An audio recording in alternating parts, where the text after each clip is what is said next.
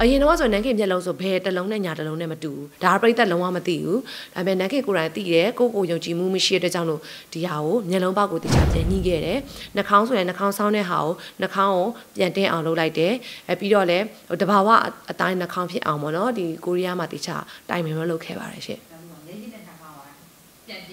ဟုတ်တယ်ဟုတ်ပါတယ်အဓိကတော့စိတ်တိုင်းမကြတဲ့အတွက်ကြောင့်လို့ပြန်ပြင်ခဲ့တာပေါ့နော်အဓိကကတော့ဟုတ်အဓိကတော့နန်းခင်ရဲ့နှာခေါင်းနဲ့မျက်လုံးကဈေးကြီးတယ်ဆိုတာ resurgery ဖြစ်တဲ့အတွက်ကြောင့်လို့ဈေးကြီးတာဥပမာတချို့သူတွေကတော့နှာခေါင်းကိုလှုပ်လိုက်တယ်နှာခေါင်းပထမအုပ်ဆုံးစလုပ်မယ်ဆိုမှ340ဆို340ထည့်ပေးလိုက်တယ်လှုပ်ပေးလိုက်တာဈေးမကြီးဘူး resurgery ခါကျတော့အရင်ဆီလီကွန်ပြန်ထုတ်တယ်ဥပမာအရင်ဆီလီကွန်ပြန်ထုတ်တယ်မျက်လုံးဆိုလည်းမျက်လုံးပေါက်ပြန်ညှိတယ်ပြီးကြတော့ချုပ်ရုံမပေါက်အောင်ပြန်လုပ်တယ်အဲ့လိုမျိုးခါဖြစ်တဲ့အတွက်ကြောင့် resurgery က surgery ထပ်ပို့ပြီးတော့2ဆ3ဆလောက်ပို့တော့ဈေးကြီးပါတယ်လက်ခင်မျက်လုံးဆိုရင်မျက်လုံးပေါက်ညှိရတယ်ပြီးမျက်ရည်ခွဲတဲ့အတွက်ကြောင့်လို့300လောက်300ကျော်လောက်ကုန်သွားတယ်ဒီနှာခေါင်းဆိုတာကြားလည်းအဲ့လိုပဲ200ကျော်လောက်ကုန်သွားပြီဆိုအရင်ဆီလီကွန်ပြန်ထုတ်တယ်ပြီးကြတော့ဒီနှာခေါင်းဥစ္စာဒီနေရွက်နောက်နာစာထုတ်တယ်ထုတ်ပြီးတော့ထဲမှာကကြဆီလီနာနုယိုတစ်ခုရှိမယ်ဆီလီကွန်ရှိမယ်ခါကြတော့အဲ့မှာပေါ့နော်တော်တော်လေးကိုပတ်စံကုန်သွားတယ်ပြောမှာဒါပေမဲ့လက်ခင်အနေနဲ့ပေးရမှာမဟုတ်ဘူးဒီကိုရီးယားနိုင်ငံဘာနူဘာကီကစီရင်အောင်လုပ်ပေးတဲ့အတွက်ကြောင့်လို့ဒါဒီလက်ခင်အတွက်ကုန်ကြမှုစရိတ်လုံးဝမရှိတော့တာပေါ့နော်အဲ့လိုရှိပါတယ်ဘာလို့အရင်ထပ်ပို့ပြီးတော့လည်းသဘောကျလာတယ်အရင်တော့ဆိုပေါ့မိတ်ကပ်ကိုအရန်လိမ့်ရတယ်မျက်တောင်တူတက်ရတယ်အခုနောက်ပိုင်းဆိုရင်ကိုယုံကြည်မှုရှိလိုက်မျက်တောင်တူလည်းတက်စီရမလို့အိုင်လိုင်းနာလေးဆွဲပြီးတော့ပြင်ထွက်လို့ရသွားတယ်ပေါ့နော်ဒီနှာခေါင်းပြင်နိုင်တဲ့ပတ်သက်ပြီးတော့နန်းခင်အနေနဲ့ဒီပေါ့နော်အရင်ရုပ်ကိုမပြအောင်နန်းခင်အနေနဲ့ဆရာဝန်နဲ့တေချာတိုင်မယ်နဲ့အရင်ကတက်ပို့ပြီးတော့နှုတ်ပြီးတော့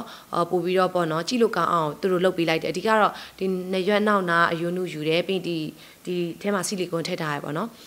ဒီကတော့နန်းခင်ဘယ်လိုပြောမလဲအစင်ပြေတဲ့ရုပ်ဖြစ်သွားတယ်ပေါ့နော်အရင်တော့ဆိုရင်နန်းခင်တချို့သူတွေဆိုရင်ရှိရပေါ့နော်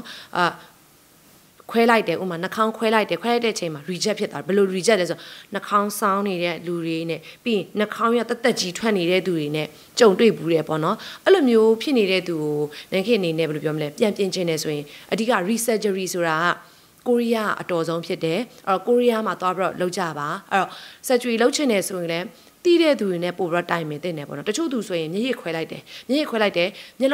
ပြီးတဲ့အချိန်မှာမျက်လုံးပေါက်ကမညီတော့တာရှိတယ်တချို့ဒီခါကျမျက်ရည်ခွဲတော့ဘယ်ညာမတူတော့တာရှိတဲ့အခါမှာပေါ့နော်အဲ့လိုမျိုး reject တွေဖြစ်နိုင်တဲ့အတွက်ကြောင့်မလို့ပေါ့နော်အတွေ့အကြုံရှိတဲ့သူတိုင်ပင်မှာနန်းခင်ကိုလည်းလာပြီးတော့တိုင်ပင်လို့လည်းရတယ်ဘာလို့လဲဆိုတော့ surgery လုပ်တယ်ဆိုတာပတ်စံကုန်တယ်အဓိကနံပါတ်1ချက်နံပါတ်2တစ်ချက်ကိုယ့်ရဲ့မျက်နှာကိုရင်းလိုက်ရတယ်ကိုယ့်ရဲ့မျက်နှာရင်းတဲ့ချက်မှာခွဲစိတ်မှုပြုလုပ်ပြီးတဲ့အချိန်မှာလူတိုင်းကလာတယ်လို့တာထင်တာအမှန် reject တွေအများကြီးရှိတယ်ဥပမာတချို့အတူတွေဆိုဆီလီကွန်ထည့်တယ်ဆီလီကွန်ကပုတ်ပြီးတော့ဒီ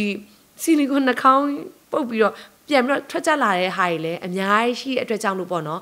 လာတာတွေလည်းမမြင်ပါနဲ့ side effect တွေကိုလည်း reject ရှိတာကိုလည်းနည်းနည်းလေးမြင်ပေးပါအတွေ့အကြုံရပေါ့နော်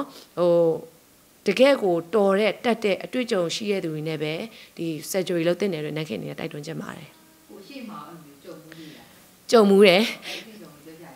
ကြုံမှုတယ်ဆိုတာကတော့အဓိကတော့နှာခေါင်းပေါ့နော်ဒီနှာခေါင်းကိုဆီလီကွန်ထည့်တဲ့အခါမှာလည်းနှာခေါင်းရဆောင်းနေတဲ့ပုံစံတွေဖြစ်ဖူးတဲ့အခါမှာနန်းခင်အနေနဲ့ဟိုကိုရီးယားမှာပေါ့နော်